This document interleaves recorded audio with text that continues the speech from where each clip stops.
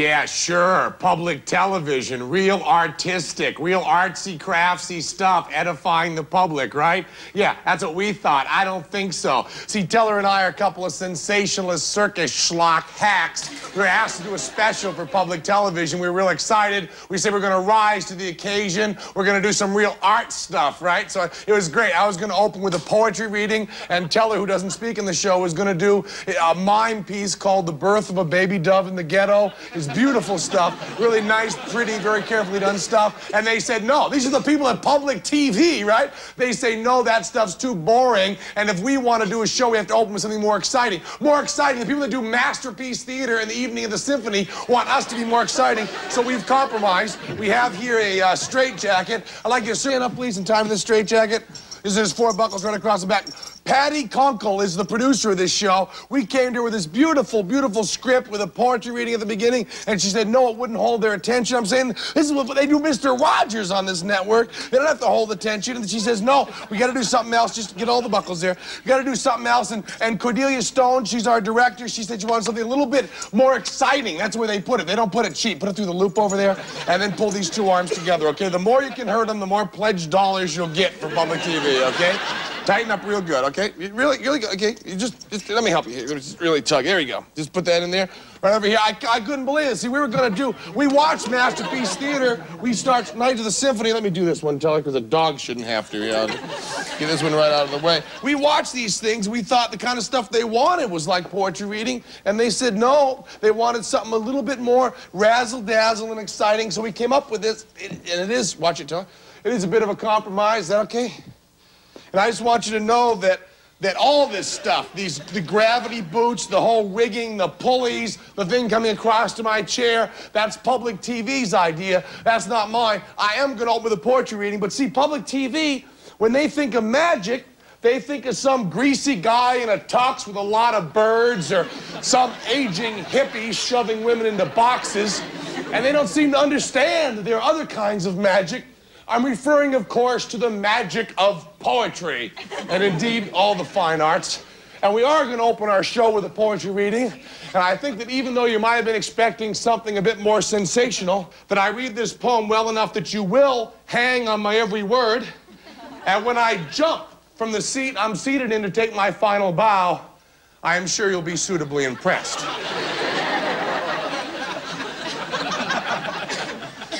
Ernest Lawrence Thayer. Not a very famous name, but that man wrote perhaps the most famous American poem. He was a journalist in San Francisco, and this poem first appeared in the San Francisco Examiner Sunday morning, June 3rd, 1888. The poem is entitled Casey at the Bat. It is subtitled A Ballad of the Republic, sung in the year 1888. And I shall be reading Casey at the Bat for you this evening in exactly 2 minutes and 16 seconds, after which I will jump to my feet and take my final bow. Casey at the Bat. The outlook wasn't brilliant for the Mudville 9 that day. The score stood 4-2 with but 1 inning left to play. So when Cooney died at first and Burroughs did the same, a sickly silence fell upon the patrons of the game. A straggling few got up to go in deep despair. The rest clung to that hope which springs eternal in the human breast. For they thought if only Casey could get a whack at that, they'd put even money now with Casey at the bat. But Flynn preceded Casey, as did also Jimmy Blake. The former was a Lulu, and the latter was a cake. So on that stricken multitude, grim melancholy sat, for there seemed but little chance of Casey getting to the bat. But Flynn let drive a single to the wonderment of all, and Blake, the much despised, tore the cover off that ball. And when the dust had lifted and men saw what had occurred, there was Jimmy, safe at second. Old Flynn was hugging third. Then from 5,000 throats or more, there rose a lusty yell. It rumbled in the valley, it rattled in the dell, it knocked upon the mountain and then recoiled across the flat. For Casey, mighty Casey, was advancing to the bat. There was ease in Casey's manner as he stepped into his place. There was pride in Casey's bearing and a smile on Casey's face. And when responding to the cheers, he lightly doffed his hat. No stranger in the crowd could doubt it was Casey at the bat. 1,000 eyes were on him as he rubbed his hands with dirt. 4,000 tongues applauded when he wiped him on his shirt. Then while the writhing pitcher ground the ball into his hip, defiance gleamed in Casey's eye, a sneer to Casey's lip. And now the leather covered sphere comes hurtling through the air, and Casey stood watching it in haughty grandeur there. Close by the sturdy batsman, the ball in heated sped. Ain't my style, said Casey. Struck one, the umpire said. For the benches black with people, there went up a muffled roar like the beating of the storm waves on a stern and distant shore. Kill him! Kill the umpire! Shouted someone in the stand, and it's likely they'd have killed him. And now Casey raised his hand. With a smile of Christian charity, great Casey's visage shone. He stilled the rising tumult. He made the game go on. He signaled to the pitcher, and once more the spheroid flow. But Casey still ignored it, and the umpire said, strike two. Frog rather than 1,000 the English ball. Still look Casey in the audience was off. So he should have gone almost straight. Through the Casey middle of the ball by again. She's looking at him to the 8 pounds. This goal by the battle of play. Now patrol's ball, now let's go. Now the air shot above first game blow. So the sphere lands 105 minutes somewhere, some heart to life. Some middle eye, get someone to the shot. In the drive, the mighty Casey has struck out. Live from the heart of Hollywood, the show business capital of the world, it's Penn and Teller. Go public. Thank you. I'm so glad. Thanks. I'm so glad we got some poetry lovers here. We are Penn and Teller. We're a couple of very eccentric guys who have learned how to do a few cool things. Now, the first thing we like to do for you is a card trick. And card tricks, as far as I can see, do have a problem because card tricks are, it seems to me, intrinsically very wimpy. Now, Teller's come up with a card trick that he claims is not wimpy, and he's going to do that for you now. Now, please keep in mind that he does stay silent in the show, so as he goes in, just kind of take his directions in kind of a meme way. Sorry.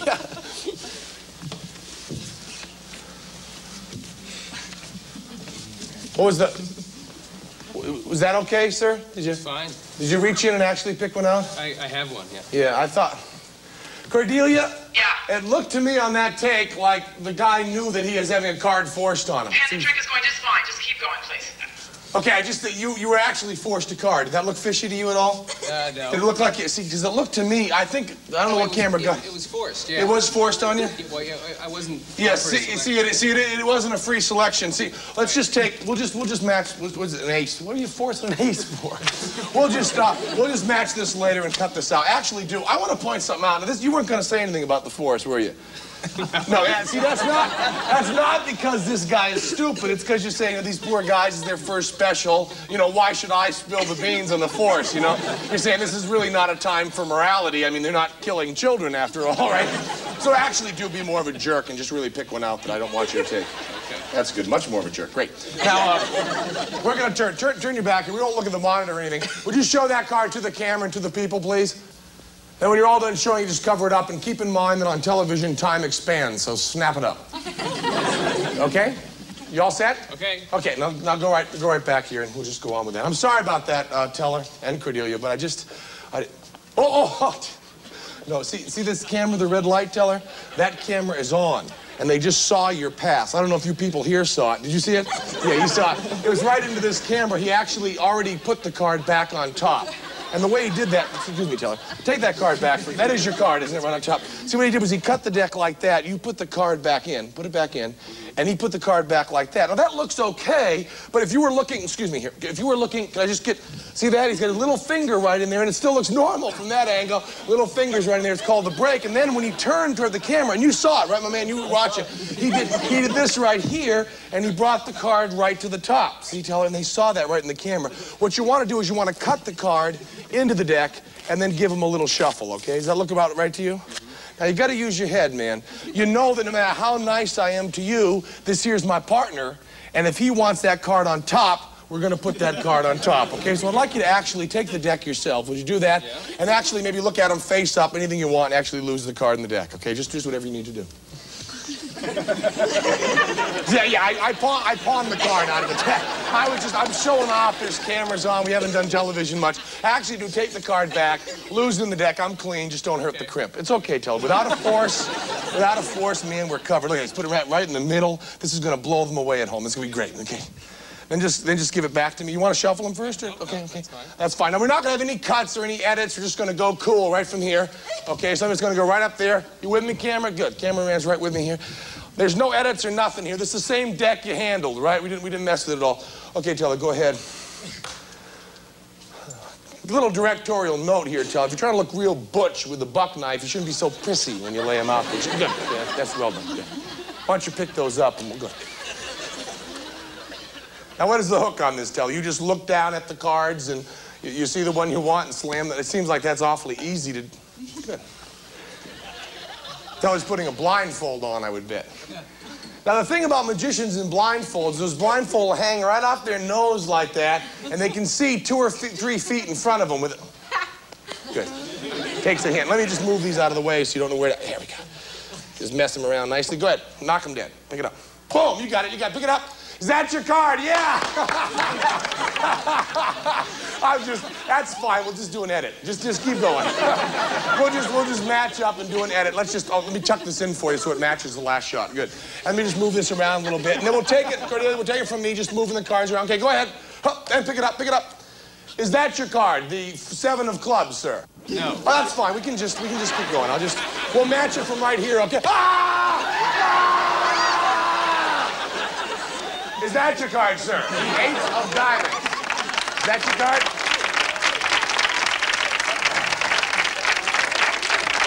Yeah, this is the kind of stuff Teller and I stand for. You see, you take a standard piece of wimpy magic and you add just a little bit of class and you can get this kind of trick right here. Sir, you were such a good sport that, geez, I'd like you to have this, okay? Thanks enough, bud. Want to learn to do a real magic trick in your home? Just have your video cassette recorder, a blank videotape, and a deck of cards ready, and keep watching.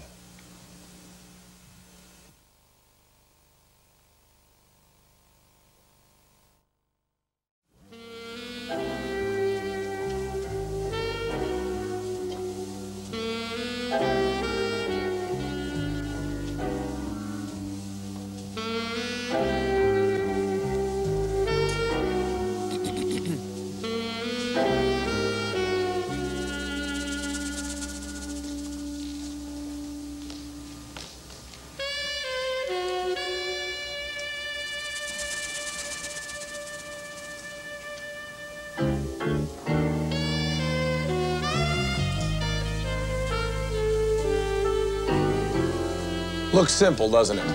A man lighting a cigarette. But when that man is my partner, Teller, the greatest living sleight of hand artist in the world today, even the simplest activity may be accomplished by virtuosic dexterity. Weren't there a few things you took for granted when watching that? Let's see it again. Teller, did he really throw the cigarette down? Is he really crushing it out? Are both his hands really empty? Does he really need to clear his throat? Is he really reaching for a real pack of cigarettes? Is he really pulling that cigarette out of the pack? Is he really crumpling the pack? Is he really transferring it from one hand to the other? And is he really throwing it down? Is he now really looking for a lighter? Is he really finding a real lighter? Is he really bringing it up to his mouth? Is he really lighting that cigarette? And is that the same cigarette lit that he had unlit just a moment ago? I don't think so. Let's watch that again. Come with me, Teller. All magic can be broken down into 7 basic moves. The palm.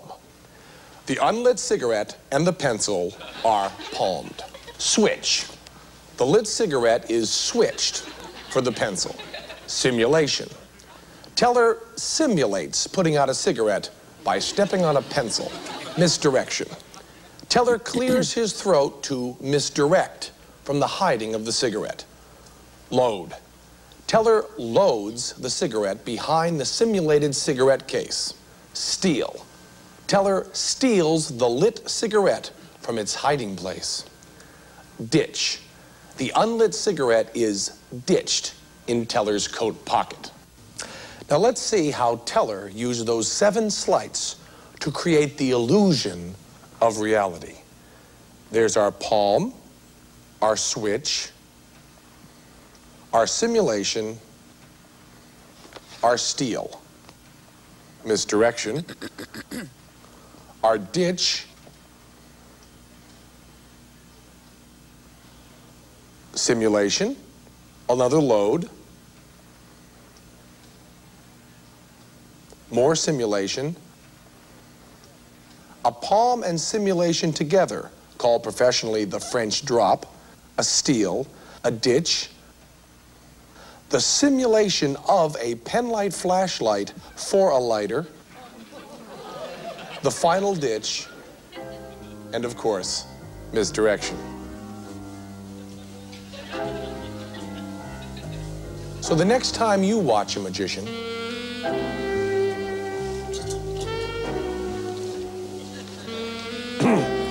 don't take anything for granted.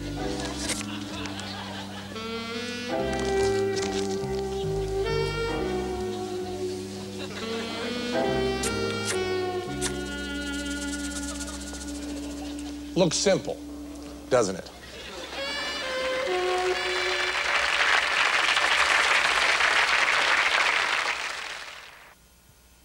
Now it's time for a trick that you can do at home. Can we have you come up here, please, for a moment? We want to show something to you. This is the trick that you should have your video cassette recorders and a blank video cassette ready for. You don't have to really have a blank video cassette. You can use Masterpiece Theater. You're never going to watch that again anyways. Hello, I'm going to show you a trick, and I'm going to actually do it for you, and then I'm going to show you how it's done and kind of teach it to you to teach the people at home that, okay? Would you name a number between 5 and 10, please? 7. 7, okay? I want you to count off 7 cards like this. 1, 2, 3, 4, 5, 6, 7. Look at the 7th card and remember that. Would you wait till my back is turned and then do that, please? Just count them off. 1, 2, 3, 4, 5, 6, 7. Look at the 7th card. Just turn it over right where it is so they can see it. Good. And now memorize that. Make sure you don't forget it. And then just stick it back into the middle of the deck so it's completely lost there. Okay, you're going to remember your card now, aren't you? Okay, put the other card back on top and get it all set. Good. Now, wouldn't you be impressed if that card bounced miraculously right to the top of the deck? Yes. Watch this. And there's your card right there, the 4 of diamonds. Is that your card? No. It wasn't the 4 of diamonds? No. Well, I guess before we teach it to people at home, we should learn it ourselves. Let me just talk to Teller for a moment. Now, the 3 of clubs is on his back. Now, obviously, to have prepared that, he doesn't have 52 cards on his back, so we had to know which card you were going to pick in advance. So we had to do a card force, and that's what we're going to teach you, because that's the first part of the trick that you'll have to learn. Let me just find the 3 of clubs here. Now, the 3 of clubs, the card that we want you to pick, starts out on the top of the deck. You should have that 3 of clubs right there on the top. And I asked you to count down. I asked you to name a number between 5 and 10, and you said, then as if you didn't know, I showed you how to count down the 7 cards, right? Yes. Now, the first card there is the 3 of clubs. 1, 2, 3, 4. All I'm doing is reversing the order. 5, 6, 7. I told you to look at that card and remember it. Then I put the cards right back on top of the deck, okay? Now, I told you to remember that card, so I just put it right back down like that, and the cards are all prepared for you to do it.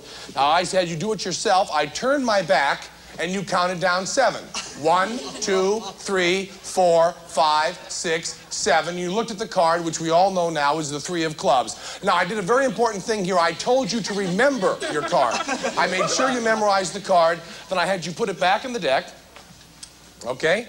I turned around. And then I asked you if I could make your card bounce back to the top of the deck. You, of course, would be impressed. And then I tried to find it like this. And I failed. Said, was that your card, the 4 of diamonds? You said no. I went, oh, geez. And then we had the big... Then we had the big finish where we turned around and we revealed the 3 of clubs in a surprising way. Now, that is called a card force. And now that you know how to do that, we're going to teach you how to do the same force to force someone to pick the 3 of clubs, but to use a different, more exciting ending using a videotape recorder. You can sit down now. Thanks an awful lot. And we will show you...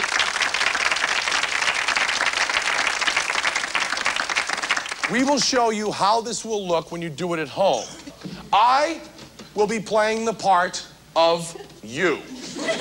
Teller will be playing the part of your friend. And this will be what it'll look like in you're home. Okay? The three of clubs is on top of the deck, and I think my friend is about to arrive.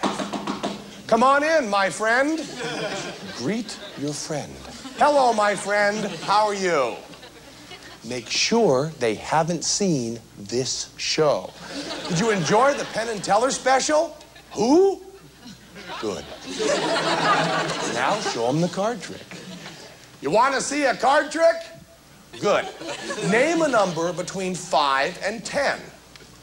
6. Now, what I'd like you to do, the three of clubs is on top. What I'd like you to do is count down 6 cards like this. 1, 2, 3, 4, 5, 6. Look at that card and remember it. The three of clubs is now 6 down in the deck.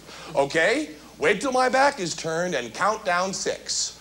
1, 2, 3, 4, 5, 6. Look at that card and remember it. You make sure they remember the card. If they forget it, you're sunk. Okay, now lose the card in the deck. Would you please do that for me, my friend? Okay, all set? Now we set up the phony trick. Would you be amazed if that card popped right to the top of the deck? I guess so. Watch. Is that your card, the Queen of Diamonds? That's disappointing. Oh, well, I guess I must have followed the directions wrong. I don't know. Well, suggest something else. I've got an idea, my friend. Let's do something else fun. Let's watch public television.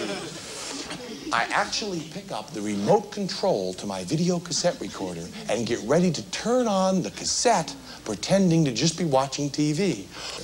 He thinks I'm turning on the TV, but I'm really playing this tape. You all set, my friend? 6 city fire units and 2 ambulances responded to the blast and reported that the internal sprinkler system had extinguished the blaze. The fire chief and 2 of his men... This just handed to me. Is that your card?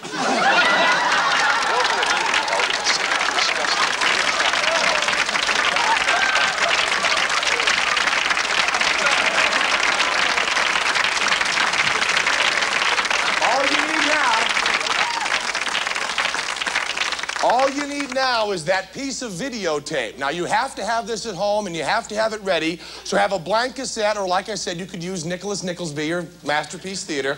Get it all set, put it in your machine, hit the pause control. We're going to broadcast me as the newscaster showing the three of clubs in about 5 seconds. All set? Finger on the pause control. Here we go. 5, 4, 3, 2, 1... 6 city fire units and 2 ambulances responded to the blast and reported that the internal sprinkler system had extinguished the blaze. The fire chief and 2 of his men... This just handed to me. Is that your card? There'll be a meeting held in the city to discuss the commuter traffic problem. Now save that cassette, put the three of clubs on top of a deck, and you can do this trick for your friends, and maybe they'll like you.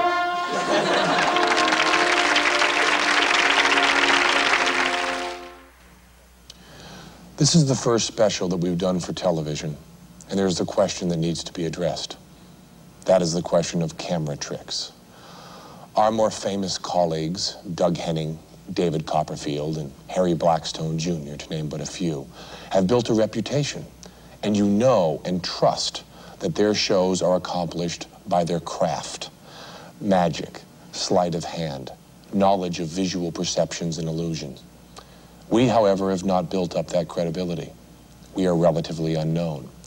So I'd like to give you my word that everything you are seeing in this special is accomplished by organic skill, with no camera tricks, chroma key, edits, or special camera angles. We are members of the magic fraternity. We are not special effects men. Teller, the Bibles.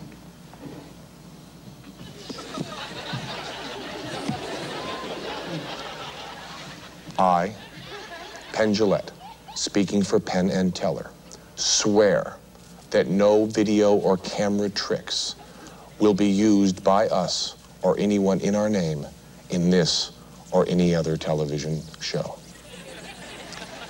There's a piece of videotape I'd like you to see. Cordelia, could you run that? We're at my mother's grave now. Mom, I swear to you, we will not use any camera tricks in our TV special.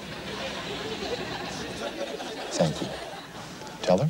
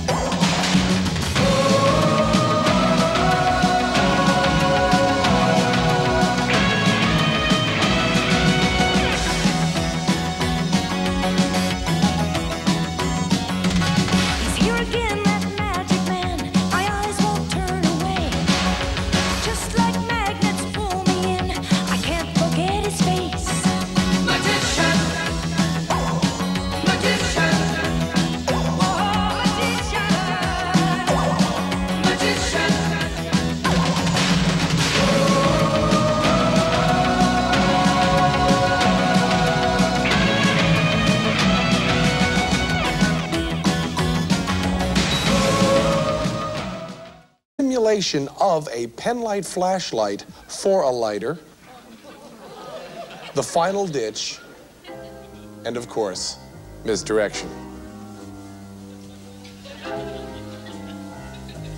So the next time you watch a magician,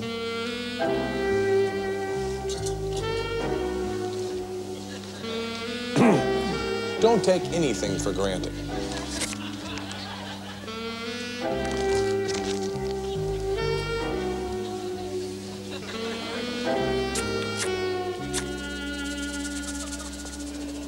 Looks simple, doesn't it?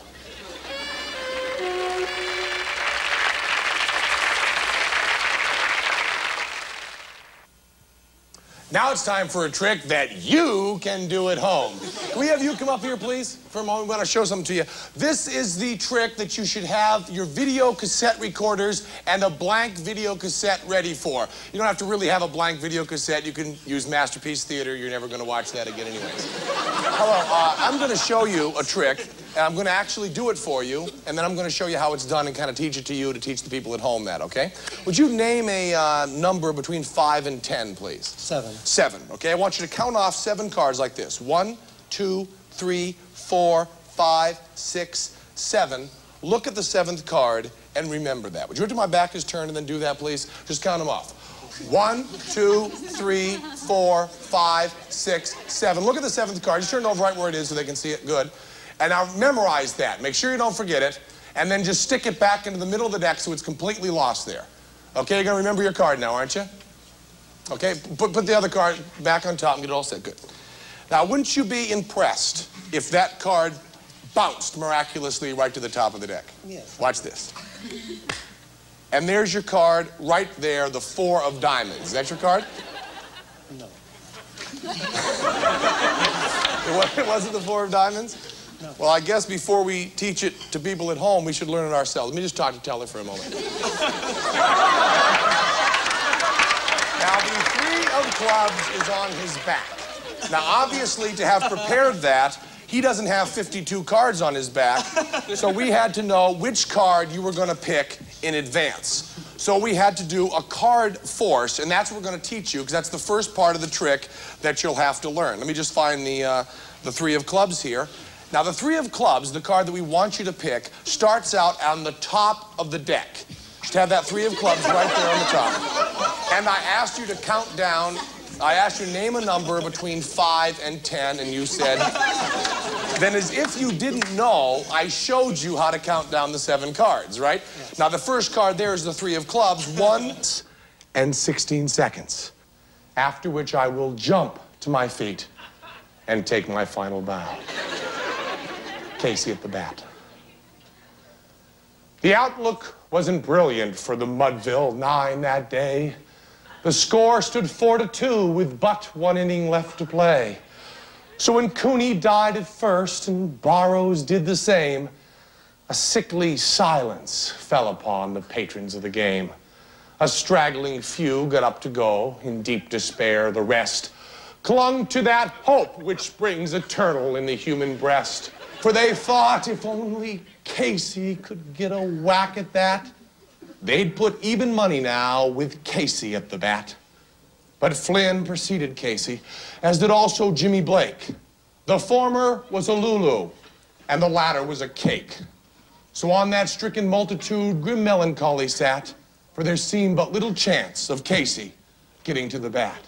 But Flynn let drive a single to the wonderment of all, and Blake, the much despised, tore the cover off that ball. And when the dust had lifted and men saw what had occurred, there was Jimmy, safe at second. Old Flynn was hugging third. Then from 5,000 throats or more, there rose a lusty yell. It rumbled in the valley, it rattled in the dell, it knocked upon the mountain and then recoiled across the flat. For Casey, mighty Casey, was advancing to the bat. There was ease in Casey's manner as he stepped into his place. There was pride in Casey's bearing and a smile on Casey's face. And when responding to the cheers, he lightly doffed his hat. No stranger in the crowd could doubt it was Casey at the bat. 10,000 eyes were on him as he rubbed his hands with dirt. 4,000 tongues applauded when he wiped him on his shirt. Then while the writhing pitcher ground the ball into his hip, defiance gleamed in Casey's eye, a sneer to Casey's lip. And now the leather covered sphere comes hurtling through the air, and Casey stood watching it in haughty grandeur there. Close by the sturdy batsman, the ball in heated sped. Ain't my style, said Casey. Struck 1, the umpire said. For the benches black with people, there went up a muffled roar like the beating of a straw waves on a stern and distant shore.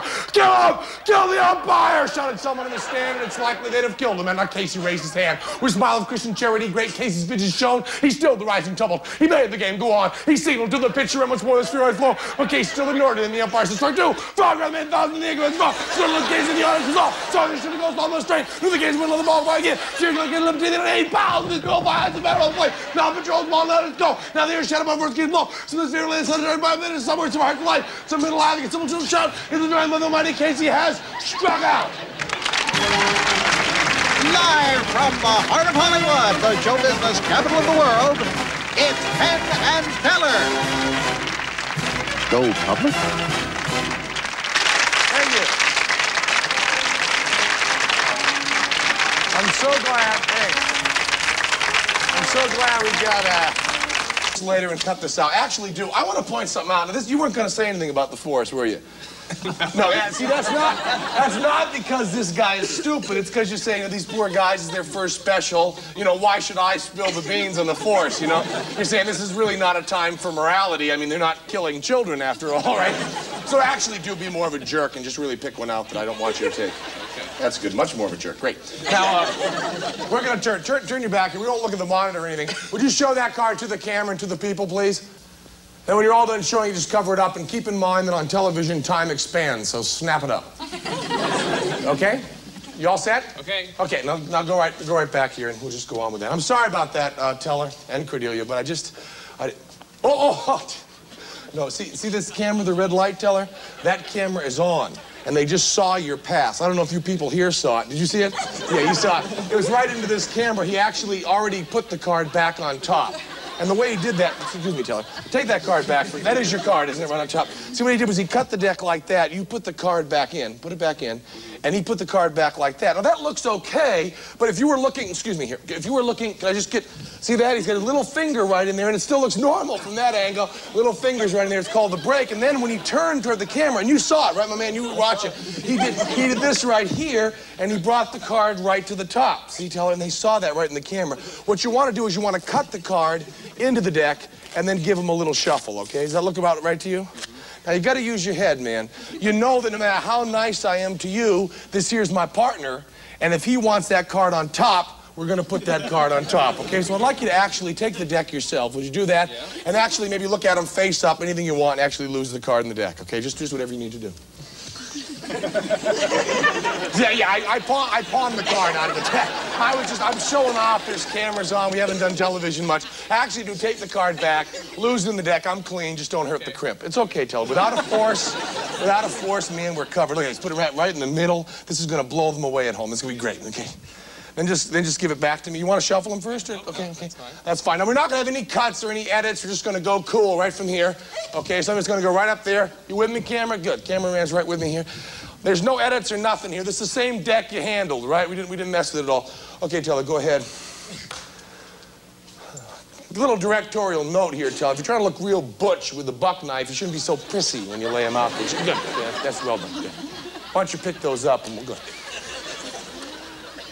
Now, what is the hook on this, Teller? You just look down at the cards and you see the one you want and slam that. It seems like that's awfully easy to... Good. Teller's putting a blindfold on, I would bet. Now, the thing about magicians in blindfolds, those blindfolds hang right off their nose like that, and they can see 2 or 3 feet in front of them with it.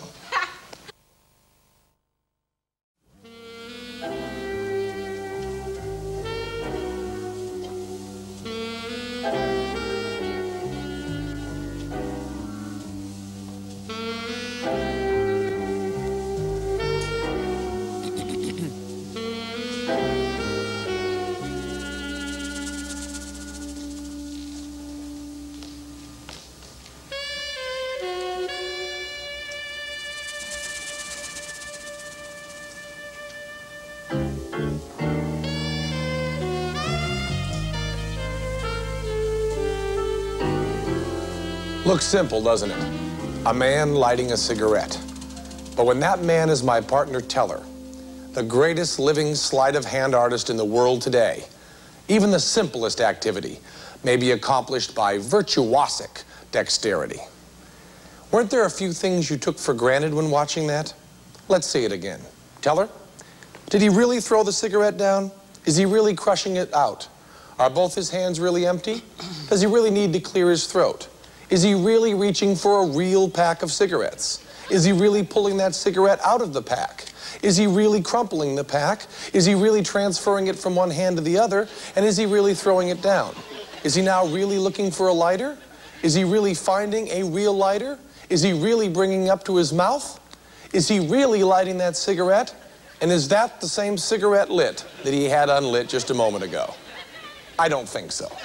Let's watch that again. Come with me, Teller. All magic can be broken down into 7 basic moves. The palm. The unlit cigarette and the pencil are palmed. Switch. The lit cigarette is switched for the pencil.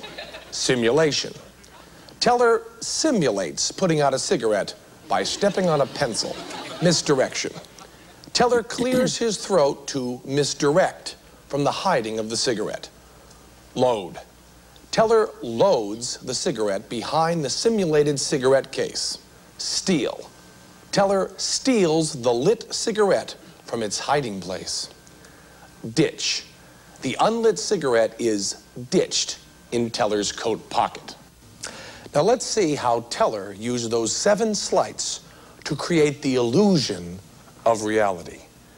There's our palm, our switch, our simulation, our steal, misdirection, our ditch, simulation, another load, and is about to arrive. Come on in, my friend. Greet your friend. Hello, my friend. How are you? Make sure they haven't seen this show. Did you enjoy the Penn and Teller special? Who? Good. Now show them the card trick. You want to see a card trick? Good. Name a number between 5 and 10. 6. Now, what I'd like you to do, the 3 of clubs is on top. What I'd like you to do is count down 6 cards like this. 1, 2, 3, 4, 5, 6. Look at that card and remember it. The 3 of clubs is now 6 down in the deck. Okay? Wait till my back is turned and count down 6. 1, 2, 3, 4, 5, 6. Look at that card and remember it. You make sure they remember the card. If they forget it, you're sunk. Okay, now lose the card in the deck. Would you please do that for me, my friend? Okay, all set? Now we set up the phony trick. Would you be amazed if that card popped right to the top of the deck? I guess so. Watch. Is that your card, the Queen of Diamonds? That's disappointing. Oh, well, I guess I must have followed the directions wrong. I don't know. Well, suggest something else. I've got an idea, my friend. Let's do something else fun. Let's watch public television. I actually pick up the remote control to my video cassette recorder and get ready to turn on the cassette, pretending to just be watching TV. He thinks I'm turning on the TV, but I'm really playing this tape. You all set, my friend? 6 city fire units and 2 ambulances responded to the blast and reported that the internal sprinkler system had extinguished the blaze. The fire chief and 2 of his men... This just handed to me. Is that your card?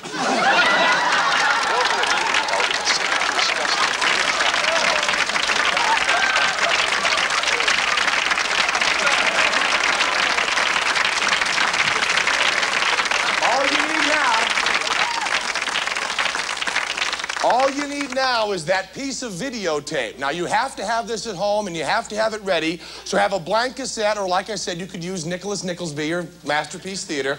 Get it all set, put it in your machine, hit the pause control. We're going to broadcast me as the newscaster showing the 3 of clubs in about 5 seconds. All set? Finger on the pause control. Here we go. 5, 4, 3, 2, 1.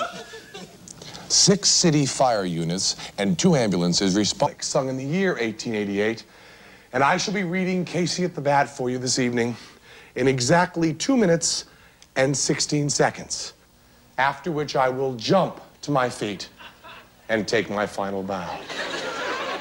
Casey at the Bat.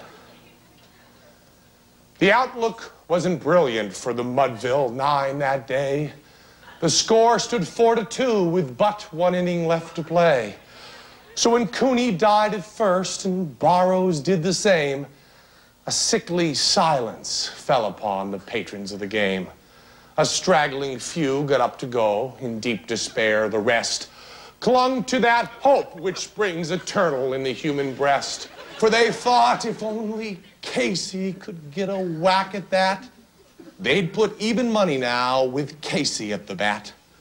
But Flynn preceded Casey, as did also Jimmy Blake. The former was a Lulu, and the latter was a cake. So on that stricken multitude, grim melancholy sat, for there seemed but little chance of Casey getting to the bat. But Flynn let drive a single to the wonderment of all, and Blake, the much despised, tore the cover off that ball. And when the dust had lifted and men saw what had occurred, there was Jimmy, safe at second. Old Flynn was hugging third. Then from 5,000 throats or more, there rose a lusty yell. It rumbled in the valley, it rattled in the dell, it knocked upon the mountain and then recoiled across the flat. For Casey, mighty Casey, was advancing to the bat. There was ease in Casey's manner as he stepped into his place. There was pride in Casey's bearing and a smile on Casey's face. And when responding to the cheers, he lightly doffed his hat. No stranger in the crowd could doubt it was Casey at the bat. 10,000 eyes were on him as he rubbed his hands with dirt. 4,000 tongues applauded when he wiped him on his shirt. Then while the writhing pitcher ground the ball into his hip, defiance gleamed in Casey's eye, a sneer to Casey's lip. And now the leather-covered sphere comes hurtling through the air, and Casey stood there watching it in haughty grandeur there. Close by the sturdy batsman, the ball in heated sped. Ain't my style, said Casey. Struck 1, the umpire said. For the bench is black with people, there went up a muffled roar like the beating of a straw waves on a stern and distant shore. Kill him! Kill the umpire! Shouted someone in the stand, and it's likely they'd have killed him. And not Casey raised his hand. With a smile of Christian charity, great Casey's vision shone. He stilled the rising tumult. He made the game go on. He signaled to the pitcher and once more the spheroid flow. But Casey still ignored it, and the umpire said, strike 2. Frog rather than 1,000 in the England's ball. Still looked Casey in the audience was off. So he should have gone almost straight. Through the Casey middle of the ball by again. She's looking at him to 8 pounds. This girl by the battle of play. Now patrol's ball, let it go. Now the air shot above first game blow. So the sphere lands 105 minutes somewhere, some heart to light. Some middle alley, get someone to shot. In the drawing, the mighty Casey has struck out. Live from the heart of Hollywood, the show business capital of the world, it's Penn and Teller. Go public?